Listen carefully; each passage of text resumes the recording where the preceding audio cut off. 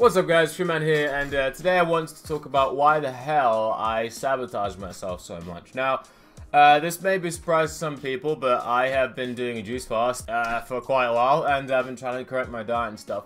And I found that it's become so exceedingly hard recently. I got to 22 days, and I made myself a video about how I feel amazing, just amazing. You know, getting the junk food, the alcohol, the cigarettes, the gluten, the dairy, the sugar, all of it I got out of my system, right? And I felt so good that I was at work and I went around the back just to sort of clear my, clear my head and just sort of.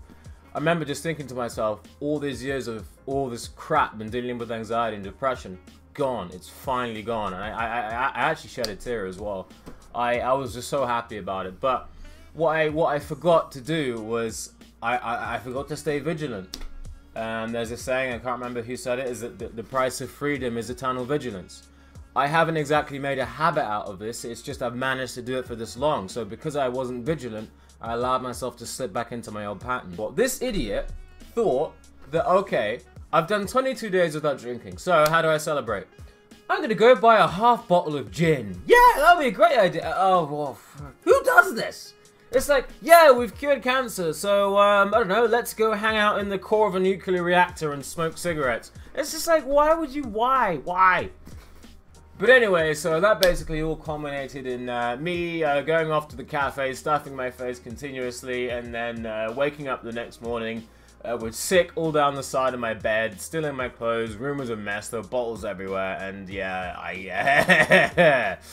it was great, seriously. It was a lot of fun until I woke up. Which is usually what it's like when you drink yourself, when you have that many drinks.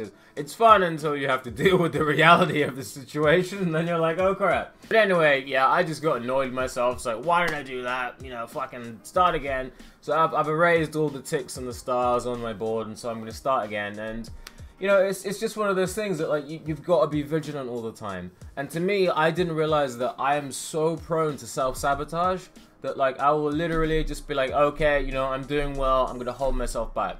And it sounds stupid, but it's because I have this deep-seated idea that I don't deserve to be successful for a myriad of reasons that I'll be getting into in future videos. But it reminds me once of back when I was in primary school and I was running a race with one of my old friends, and we were both holding a hoop, and we were both inside the hoop, and we were racing other people who were doing it together, other duos. I was about to say couples, but no homo.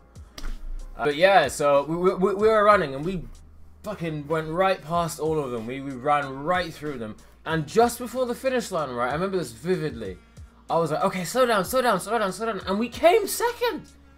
We were gonna be first, and I was like, all right, slow down, you know. And I remember that, and it's like I've always had this idea that I just don't deserve to be successful. I'd have a few ideas, and well, not ideas. I know what caused it, all sorts of psychological reasons and upbringing and stuff.